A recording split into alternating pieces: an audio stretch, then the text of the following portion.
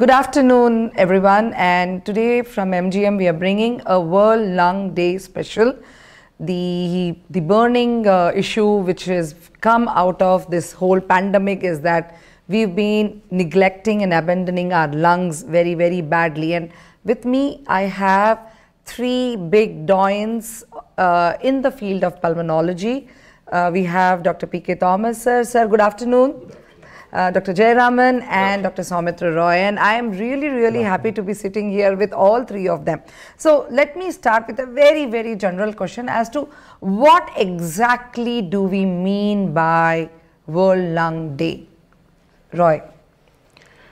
Okay, well, World Lung Day is, here we are now focusing to the lung health, which is extremely important now in the background of this severe COVID, other viral diseases, tuberculosis, which is one of the greatest killer of India presently of respiratory infections. So with all this background and the COPD, which with the environmental pollution, the outdoor environmental pollution, and also and very importantly the indoor environmental pollution is the commonest cause of the females who are coming out with COPD. So all these things are making a huge impact on the respiratory health. If you take some numbers, ma'am, say a COPD, India, the fourth commonest cause of death in India is COPD. Respiratory disease altogether, everything together, is the second commonest cause of death in India. Obviously, the cardiovascular, heart and brain diseases comes in the first, cardiovascular accident comes in the first. Then if you are talking of the cancers is about fourth commonest cause of death in India. Out of that, lung cancer is the again fourth commonest cause of that. The first three are breast, cervical diseases and the oral cancers in the male. So all these are actually boiling down to respiratory disease, though the health policy makers till before the COVID has hardly put any effort. You see cardiovascular causes, heart and I brain was going to ask about that. I mean, that's something which is very interesting.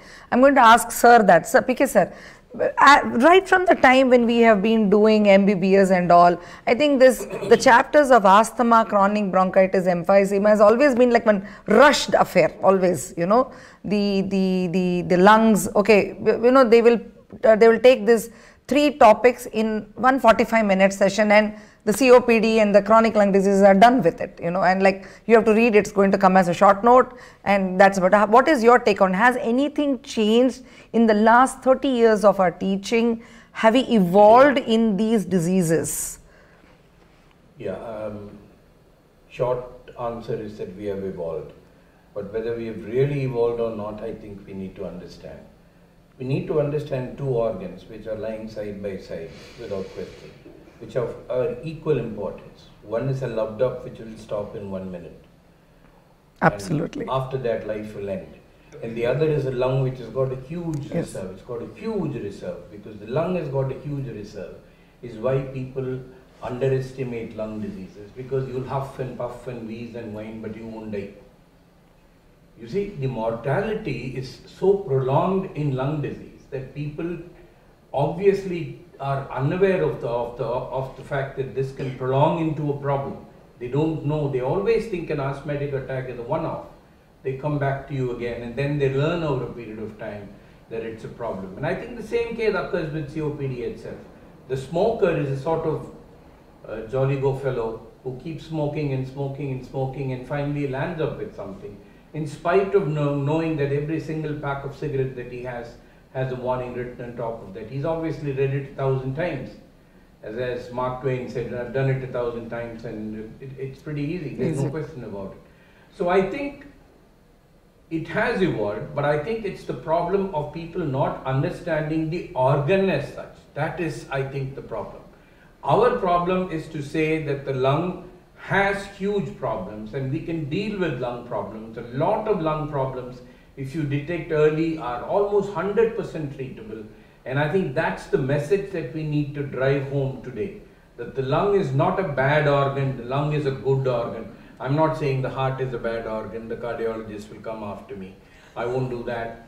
But I will say that the lung is an organ where diseases can be identified early and treated early, and people can be extremely comfortable.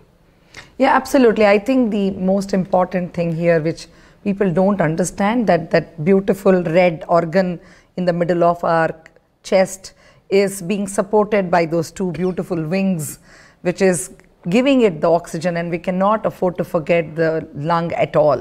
You know, Can I say one more thing now? There used to be a joke about the pulmonologist and the cardiologist. The cardiologist will have a suit on the 5th floor. The pulmonologist will be at the basement. That's the way I think we have, I'm not saying that we have been treated, but that's the way people perceive these two diseases. The whole concept of looking at your lungs itself is something which is new, and COVID has given us a huge kick without question. Absolutely. There's no question about it. COVID at least has reminded people that they have two lungs, not one. So that is very important. So we need to understand that we need to utilize this and increase lung awareness. And I think once you increase lung awareness, you will increase every other thing related to the lung. Yeah. Yeah, I think that's really, really well put. And the most important part of the treatment of these, the triad of chronic lung diseases, the asthma, chronic bronchitis, and which kind of ends up with emphysema, is the lack of awareness, the lack of the huge factor the patients have is that I don't want to become dependent on these medicines when they don't realize the dependency part of it. Jayaraman sir, I mean, inhaler phobia. I think that's your passion, sir, inhaler phobia. What do you have to say about that? Yeah, regarding the awareness, this purpose of this World Lung Day is to create awareness. This is an annual event, World Lung Day. So a lot of diseases of lung disease are preventable, treatable, manageable, and curable disease. As of now, the standard of care for airway disease like asthma and COPD are inhalers treatment. Inhalers treatment, directly the medicine will go into the lung and act immediately to control the inflammation and relieve the symptoms. That is the most important thing here. And what we are using is the inhaler medications are all microgram dose. The side effect point of view, very, very negligible when you compare to the oral tablet or injections. If you take, it will take very long time to act. So if you swallow the tablet, it will go into the stomach and it will take a minimum 3 to 4 hours to act. But inhalation medicine directly reaches the site of the disease, it acts immediately. So inhalers are one of the Varaprasad in latest edition, one of the gold standard treatment for the airway disease management. So that's why the World Lung Day, we are creating awareness for this type of chronic lung disease, which requires a lot of treatment modalities are coming. Previously we used a 4 times per day inhaler. Now we are using single puff, once daily preparations are available. So this is the advancement in the airway disease management. Not only that, so creating awareness of this, there are World Health Organization is creating a lot of theme of this World Lung Day all. First theme is say no to tobacco, because tobacco causes all the diseases, head to foot, but primarily the lung disease, COPD, lung cancer, infection aggravation, asthma attack, all very, very important. Second theme is vaccination, one of the important preventable lung diseases, pneumonia. Now COVID we are struggling. COVID also preventable disease. If you take a vaccine and do all appropriate COVID appropriate behavior, completely we can prevent the COVID infection. Likewise, we have influenza, annual influenza vaccination is there. And pneumococcal pneumonia, more than 25 years we are practicing. But creating awareness is very, very important. And air pollution plays a major role in disease. Not only respiratory, cardiovascular, cerebrovascular, all the events. And finally, pulmonary rehabilitation for the chronic lung disease, as well as we have an exercise program. Normal individual do the exercise regularly. This is one of the main theme of the World Lung Day. This is a very important update.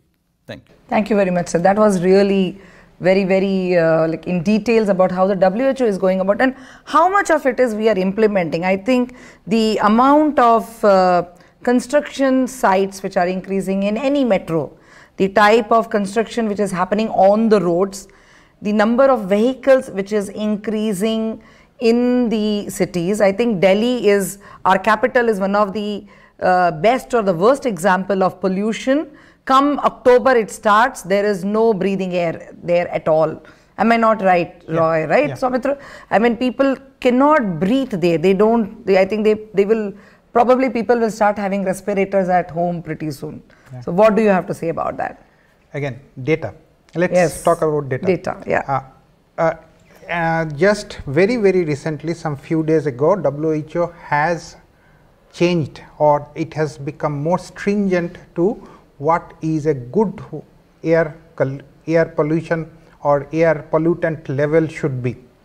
So if you talk about that their last revision was 2005, and from 2005 now they revised, because it has been found from many researchers that those important air pollutants are not only causing lung diseases, but they are causing havoc to the whole body. Specifically, we are talking of a particulate matter. There are two types of particulate matter, 10 size and 10 micron size and 2.5 micron size. This 2.5 micron is the most important here, because that not only goes inside the lung, but it will go inside the blood vessels and it can go to the whole body. So let's talk about the 2.5 micron size current status. Chennai, if you just see the net, you can see it's somewhere around 57, the current average Chennai 2.5 particulate matter status. What is the WHO goal? WHO goal is 10 is the ideal. So we are about 6 times more than the WHO current goal. If you talk about Delhi, extremely pollutant. Somewhere around 100 ppm is that area in Delhi. All other big cities are in trouble, but perhaps we are slightly better because Chennai is having slightly lower population density than perhaps the other big cities of the India country. So there we have got some kind of a respite. I think we also have this huge coastal line, and the density, pollution density, the population density starts kind of going lesser towards the coastal line, and we are actually, ma'am, some time ago I actually have done a study with police people of Chennai city. We just wanted to see how much is the population air pollution is getting affected to those police traffic police people who are having daily duties on the road. Okay. So in that we found that even if they are not smokers, they are taking somewhere around 6 cigarettes size of smokes in their lungs daily in a month, even if they are non-smokers. So basically all we are in Chennai who are non-smoker are taking 6 cigarettes per day. Whatever cigarette numbers you are smoking as a person is above that 6 or 7 per day. Imagine. Wow. That's just mind-boggling. I mean, we don't even think about how many cigarette a non-smoker does as a passive smoker, right? And we are adding the pollution, the pollutant, the indoor pollution, which you also mentioned before to it. And I think we are heading towards, I mean, forget the greenhouse effect at the atmosphere level, we are destroying it at our breathing level right now. One of the worst reason, or one of the reasons why we get affected by multiple viral infections during the rainy season is the increased density, the molecule density and the humidity. And what do we have to say about that, Jayaraman sir? I mean, the infection part of it, where we have this double whammy of H1N1, we have diabetic patients, and then they end up with bacterial infections also. I mean, how does that work? How does that happen? Yeah, usually this type of the climatic variation, the monsoon changes usually start in our place is southwest and northeast monsoon. From June, July, August, we call it as southwest monsoon, and October, November, December, we call it as the northeast monsoon. These monsoon, the climate conditions, with a lot of infections, mainly the viral infections, viral infections. This is a good climatic nature. The virus replicate and the mutation viruses, everything. That's why the winter season, every year we recommend to take the annual flu vaccination to prevent swine flu.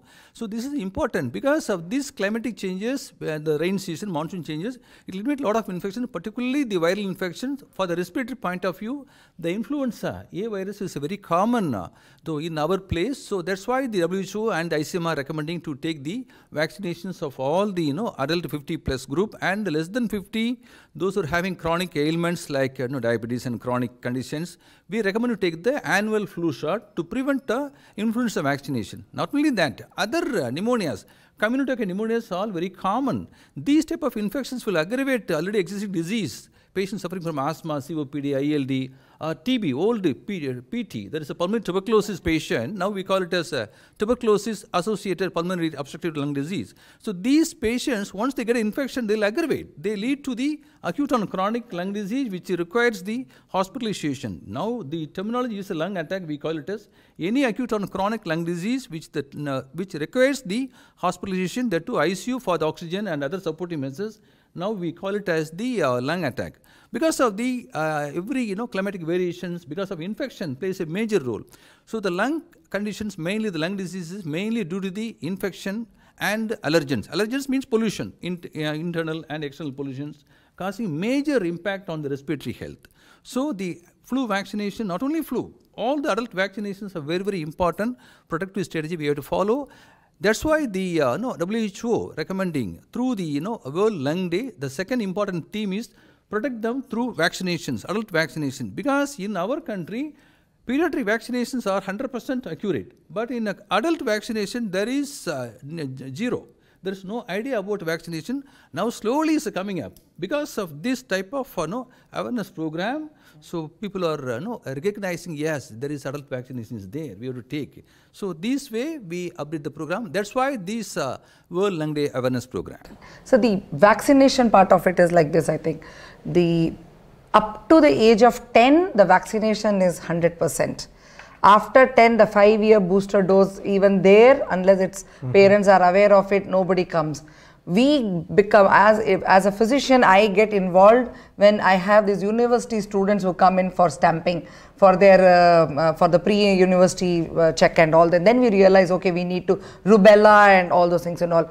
Adult vaccination as such has become a huge discussion point now when the COVID vaccinations have become a prime thing. I have to reiterate here, I'm going to take advantage of World Lung Day to make a point here, saying that those who have appropriately vaccinated themselves, even though we are at the brink of the third wave, plus minus, I don't know, but those people who are getting infected are definitely low intensity, and even if the lungs are more involved, not damaged yet, but more involved, their infection and their intensity of the infection is much, much less. We may be reporting more cases in the future, but those who are vaccinated are still very, very safe. So the underlined statement about vaccination goes a long, long way. But let's come back to World Lung Day and the evaluation of diseases, the assessment of lung. The lung function test is still a very huge interpretive value on how to interpret those values on the lung function test. And I am not very good with that also. I leave it to the experts. I only know two things. Okay, what is the tidal volume and what is the FEV11? That's it. Okay, fine. I leave it at that. And I see the last sentence, okay, what has the pulmonologist written? So, sir, I want you to tell me about what are the newer advances in lung function test technique and how do we interpret those? How do we differentiate between asthma and chronic bronchitis? No, I think, thank you. The word chronic bronchitis itself is off the calendar right now. So we call it asthma or you call it COPD. That's all. Chronic obstructive lung disease. Asthma has two facets. One facet is a genetic facet which you have. The second is an environmental facet. You put these two things together in the right perspective, you get asthma. COPD, on the other hand, is subject to all sorts of occupational irritants and pollutants that you have. Smoking is a huge cause of COPD without question. But then today in India, we have what is called non-smoking COPD, with all this fossil fuel consumption in kitchens and cooking and all those. That's why we have a huge burden of female COPD who are non-smokers, and these are fossil fuel COPD. So this is one basic difference between these two entities. Number two, asthma is reversible. Asthma is reversible in the sense that you give a medication and your asthma reverses completely. And that's a diagnostic test to say you have asthma. You have a little wheezing, you have airflow limitation, you give a drug which is a bronchodilator, you give it by inhalation, and then you remeasure this, you find that the flow is reversed. Whereas in COPD, there is a very low reversal, or no reversal at all. And that's the real problem between asthma and COPD. The third thing is age. Generally, asthma is associated with the younger age group. COPD is associated with the older age group. Now, this is sort of becoming difficult territory today between asthma and COPD. We have a lot of later onset asthmatics who start symptoms at 35, 40, 50 years. We honestly don't know what to call them. We say it is some sort of late onset asthma. There are various types of asthma depending upon the cellular components that we have.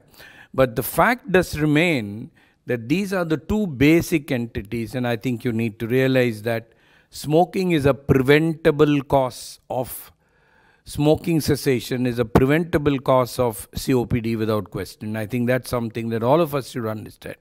Everybody who works in an occupation which is causing COPD, like you work in the Kolar gold fields, or you work in mines, or you work in factories where there are a lot of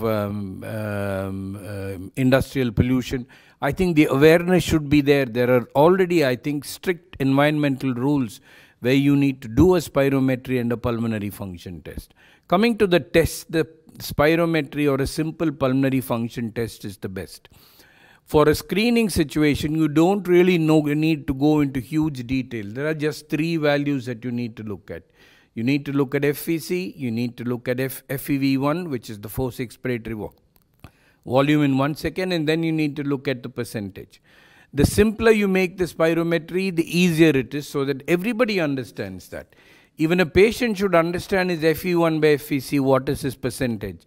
And I think that is important. So that's one simple screening spirometry, which is very important. More complicated stuff like the DLCO, for example, the fraction of carbon monoxide, is a more closer index of oxygen exchange.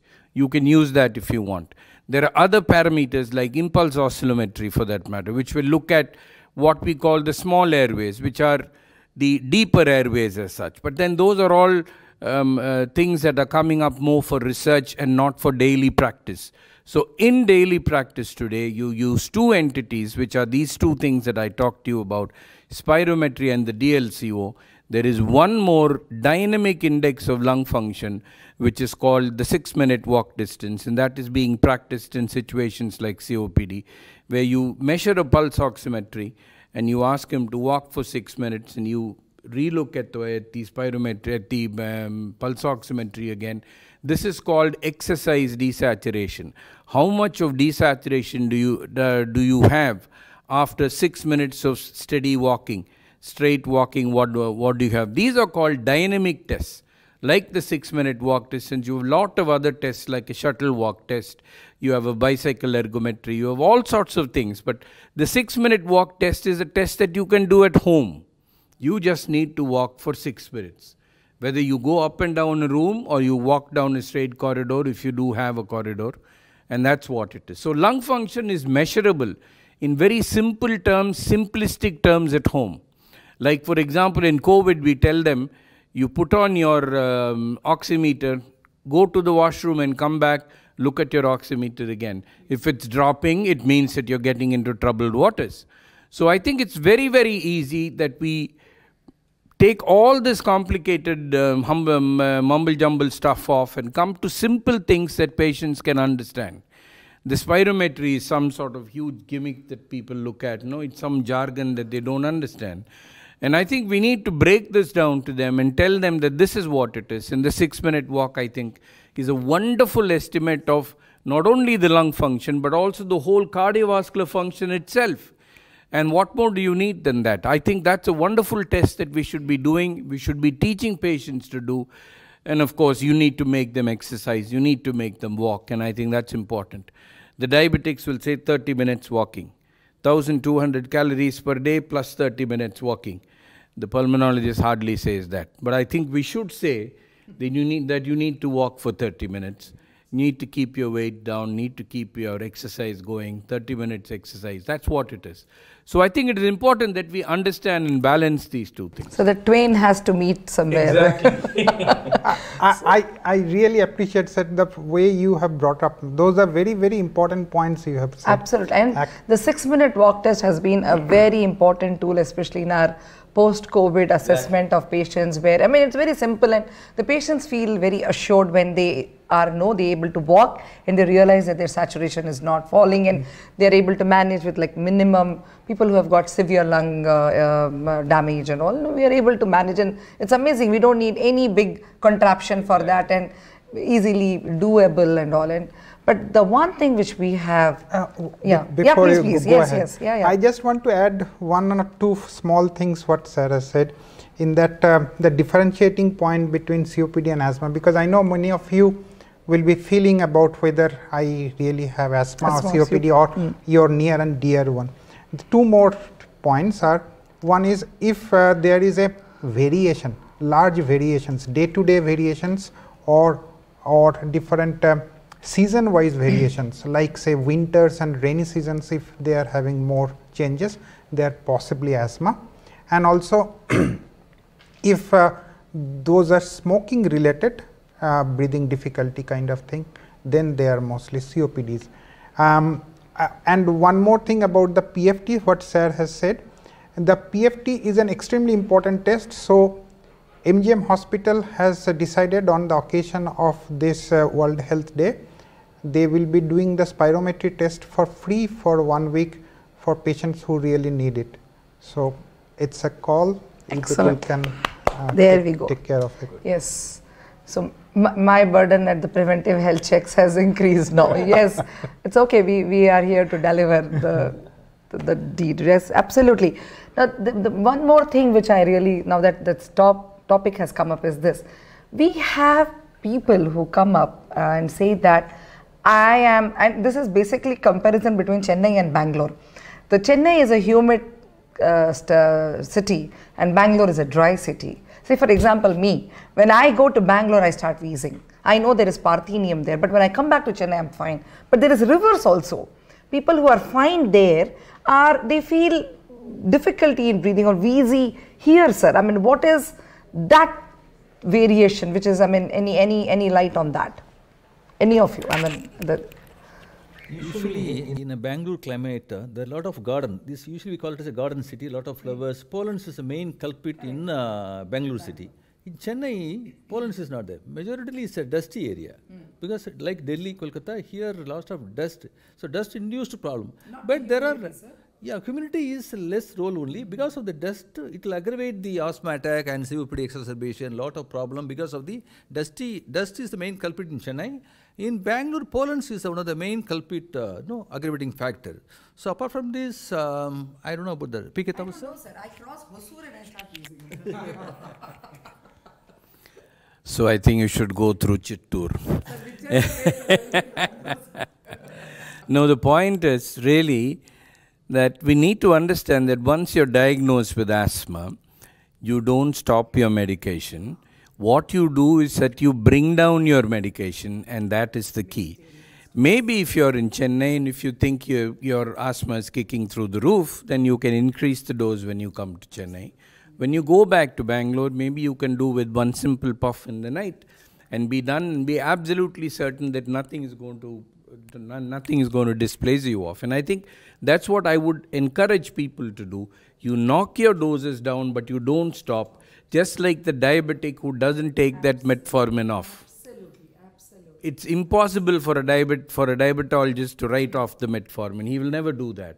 So I think that should be the practice that we have, that we hold these doses and hold them at one dose in the night in situations where you feel comfortable, and in situations where you don't feel comfortable, you push the dose up. Absolutely. As far as the lungs are concerned, there's one thing about the treatment which is very important.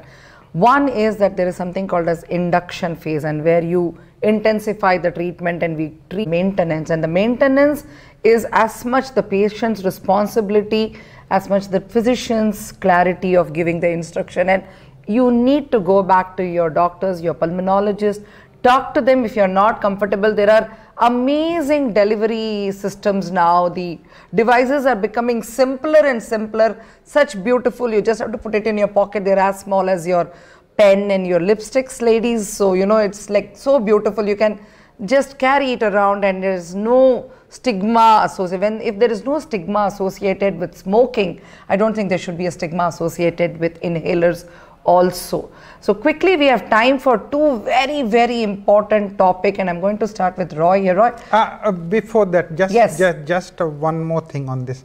The one very important part, what maybe over the time, patients of asthma and COPD will slowly forget, or over time they will do the wrong way of taking the inhalations. Oh, there's a beautiful WhatsApp video about that. Yes. It's a good joke. I just want to remind you people again, the procedure is extremely important. If you have any doubt, even if you are sure that you are doing it correctly, please bring your machine, whatever device you are using, and the drug, and meet your pulmonologist and talk to him or her whether your procedure of using that device is correct or not. This is extremely important, to control your drug and disease. So please do that, and take your drugs regularly, as Sir has just now said. Please continue it even if you do not have any problem. Yes, ma'am, go ahead. This is called as standardization of technique. Like the gold standards for the asthmatic and the chronic obstructive lung disorders are the pulmonologists. So you need to bring back your inhalers, your spacers, the different MDI devices, and check with your pulmonologist whether you are using it the right way. Otherwise, you will end up using it, not getting the full benefit, and there will be medicine wastage, and a lot of patients just drop their spacers and continue to use only inhalers, and it's just a fancy piece in the bag. So let's do it the right way. Yeah.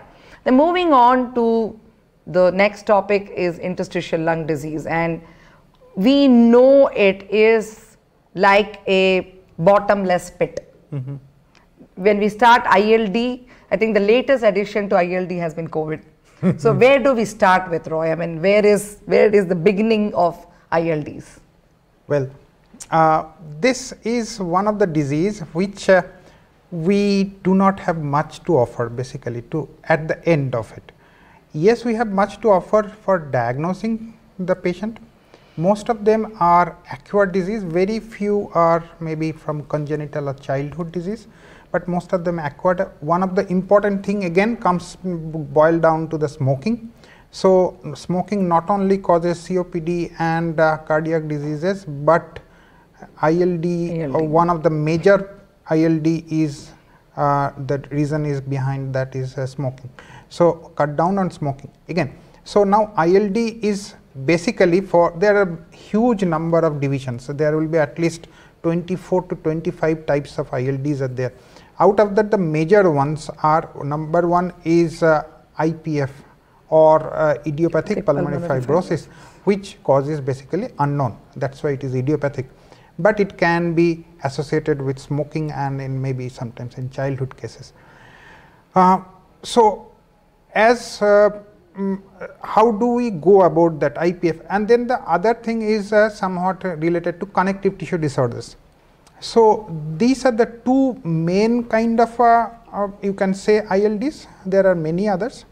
So how to go about them is diagnose them early. That's the most important thing. Diagnose them early means if you are having some persistent cough or progressive, very slow progressive weak breathing difficulty, then please contact your pulmonologist so that they can take care of your lung health and can diagnose it with a CT scan or with a pulmonary function test, and they can come to a diagnosis for what is the cause of that slow progressive disease. Not only that, we have to think of that connective tissue disease. If there is any background connective tissue disease, then that need to be treated. Yeah. And there are few drugs now currently available to have some kind of an impact. Basically, we do not have extremely fantastic drugs, but some impactable drugs are there. So according to the disease condition and according to your pulmonologist, after assessment, they will consider those drugs. And at the very last, if nothing else works, then comes the oxygen. And if oxygen is a fantastic drug, I must point out here, oxygen is, though it's available in the air, but oxygen inhalation, if needed, I have seen that many patients of ILDs are reluctant to use oxygen. They think it will become a habit. But it's not so. The oxygen is a life-saving drug. It's the need. And not only that, it reduces the ongoing pulmonary hypertension, which can cause a sudden death in all those ILD patients. So very important drugs. So please continue. Forget about addiction or habit forming about oxygen. We take oxygen with each breath. We don't have in a habit. Yeah, it is. Yeah, we can't live without oxygen. And yeah. So just let me put it across what Dr. Soumitra Roy is telling is that ILD is a disease which affects the cementing place of the lung. The lung is kept together by certain important tissues, and the interstitial lung disease affects that part. So it affects with the oxygenation of the, even if the person is able to breathe, the airway is, the passage is good, the lung tissue is good, but because there is a problem in between the lung tissue, the lung becomes stiffer. Now, once you have diagnosed, once you have under treatment, what you need to continue is the oxygen. And like Dr. Roy is saying, that oxygen is the prana vayu, right? But I think now the ultimate thing with interstitial lung disease, after you have become totally dependent on, like you need oxygen requirement is increasing. I'm not going to say dependent. The oxygen requirement keeps on increasing. I think the only answer left is the lung transplant. Yeah. And lung is one organ where you cannot do only one lung transplant. It is both the lung transplant. So yeah. Here again, the issue is when you should think of transplant in a case of an ILD. We have seen in India, the patients are coming at almost at the very last fag end of their life when there is basically nothing can be done. So the point is, lung transplant in a ILD should be done in a window when the patient is not very, their general health is not so down that they cannot take this. This is a huge surgery. It's about 8 hours of surgery, and the post surgery, the recuperation period is about 2 to 3 weeks. So this whole big impact on the health has to be it sometimes can overwhelm the patient and death can happen. So it should be in a big window when we have not done the surgery too early also, and we have not done the surgery too late also. So that's an important point. So I would suggest any person who is on oxygen or who is needing a hospital admission more than 3 times in a year or more than once with ICU admission in last 1 year, this kind of patient who are seriously ill, they should start meeting their pulmonologist and inquire about whether anything further can be done to his lungs and maybe lung transplant surgery for them. Yeah. At this point, I would like to tell that at MGM, we have done close to 91 transplants, out of which 18 are post-COVID lung transplant, total of 59 post-COVID and non-COVID, and if you take the heart and lung, another 26. So we have like around 90. We really at one of the topmost institutes in Asia who are doing lung transplant. You have any doubt or any awareness, any questions about it, please reach out to our pulmonologist. We are always here to answer those questions. Yes. So yes, that is, I mean, when we talk about spectrum of diseases, we look at what are the diseases, do we have the treatment, and is it treatable? Do we have the treatment? Is it reachable to common person, a common layman, a person? Is it accessible? And the answer is yes to all the three questions. Thank you very much, Dr. Roy. Yes. So the next faction of the lung disorder is malignancy, and there is like a huge boomerang. We say tobacco, tobacco, tobacco, but I think there has been a huge emergence of people with lung cancers who are non-smoker also, Dr. Jayaraman sir. What do we say about that? Lung cancer is one of the common lung disease. Lung cancer, if we take among the cancers, this is the number one cancer among the morbidity and mortality. Mainly because of the tobacco smoke and the external pollution, mainly the ionizing radiations and the exposure to asbestos, the lot of occupational things which leads to lung cancer, mainly the air pollution, because of the environmental pollutions and second-hand smoke and smoking, tobacco smoke, which all leads to lung cancer. In world scenario, lung cancer is the number one cancer.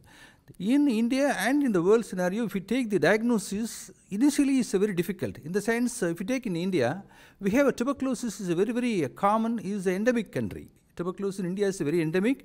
The symptomatology of lung cancer and tuberculosis both are same way. Cough, the blood-tinged sputum, and the breathlessness, chest pain, all similar category, weight loss, everything.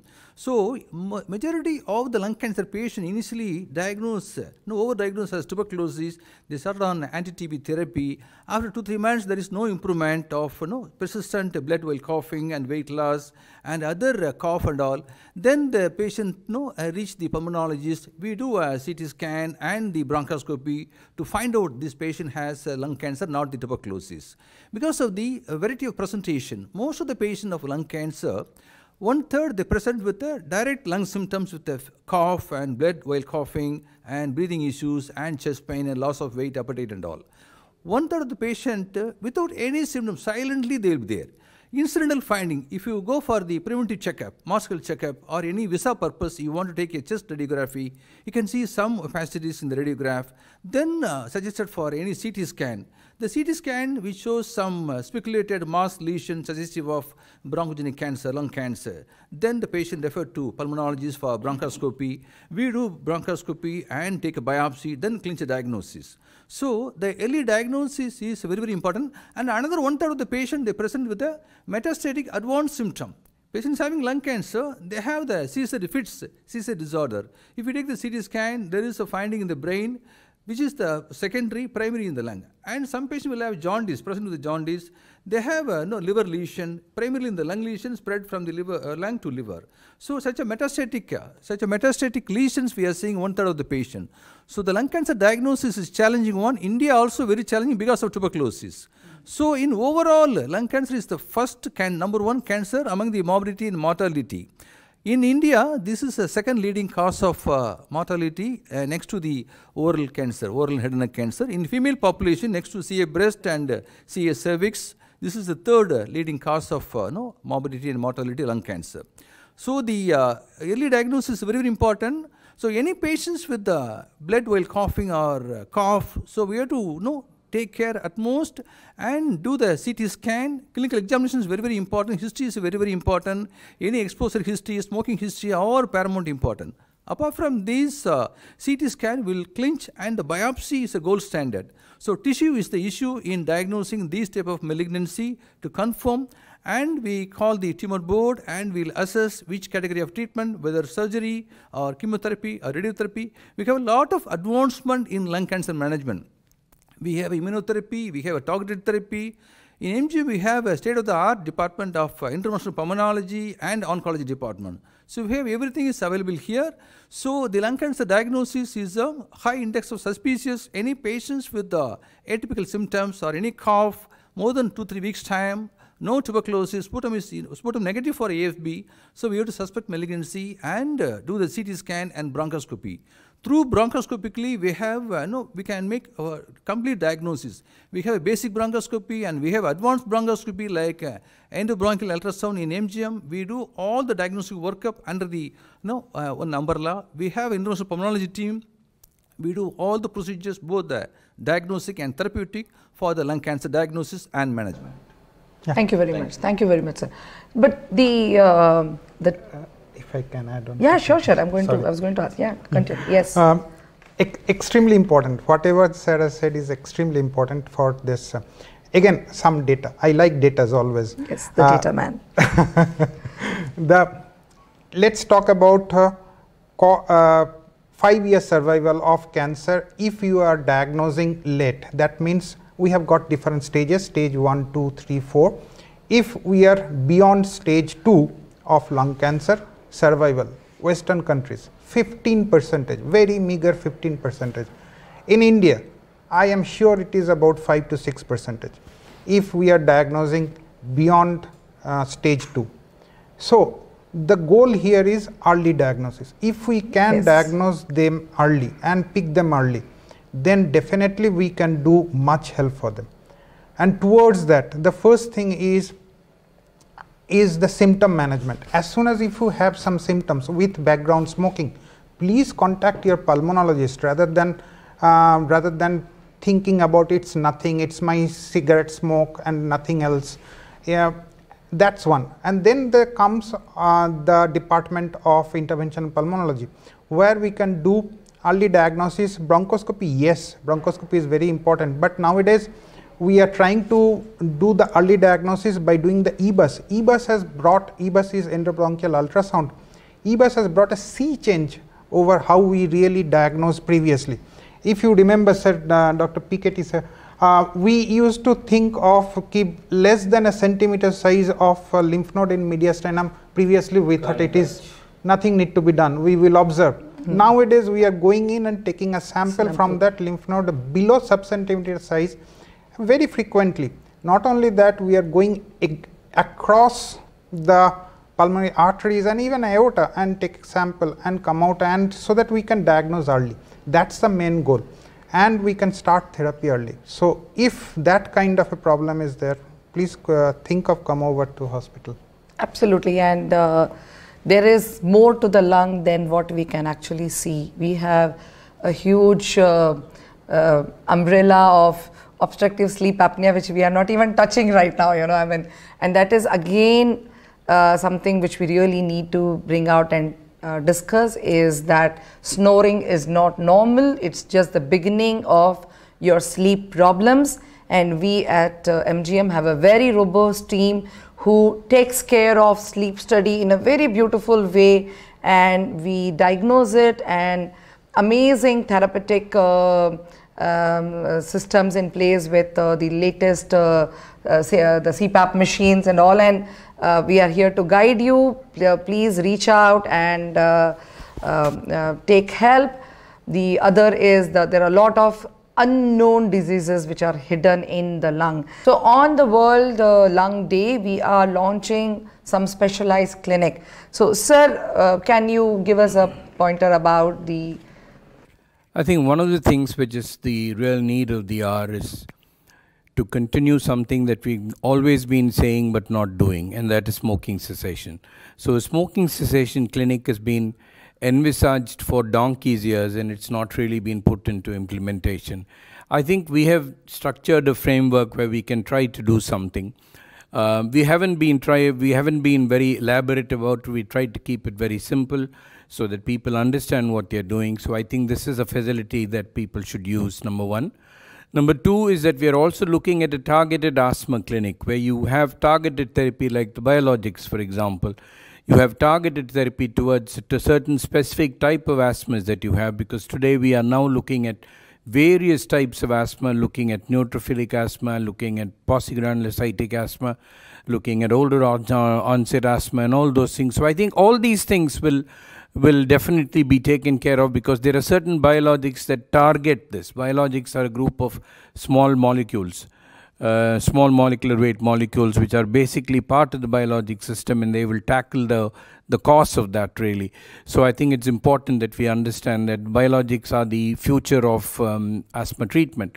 So it is important to do that. So these are two things that we really like to do, and I think it's very, very important that we use it to the maximal benefit that we possibly can. In MGM Healthcare, in our pulmonology department, we have the state-of-the-art sleep medicine clinic. In sleep medicine, we have a specialist sleep clinic department. So we do a diagnostic and therapeutic workup for the sleep disorders. Mainly, you know well, the respiratory perspective of sleep disorders is the sleep apnea. That means obstructive sleep apnea. There is a snoring is a very important symptom.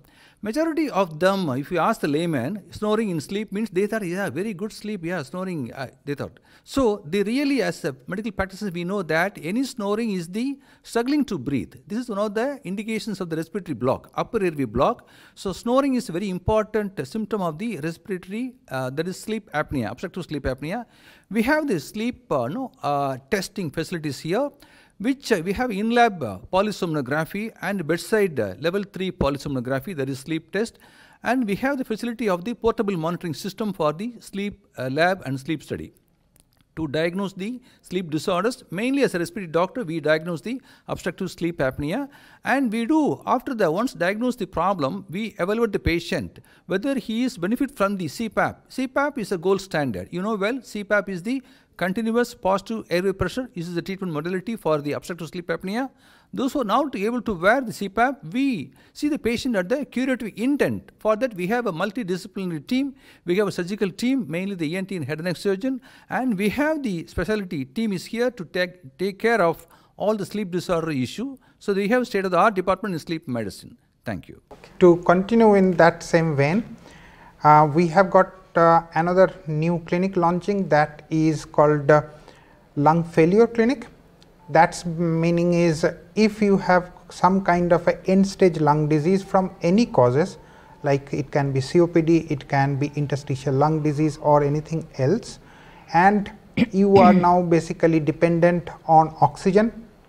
So you can come over, talk to us, and we can try to find out what best we can do after this, whether any further drugs will be helpful, or maybe we can start talking on lung transplant kind of an scenario if needed.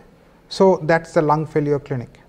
And the other thing what we are doing, it's not a new thing what we are doing, but I just want to highlight that is the interventional pulmonology services which we have in our hospital with different state of the art bronchoscopes, pediatric bronchoscopes, and E-bus bronchoscope, which as I said has changed the face of diagnosis, early diagnosis towards cancer, and so many other things.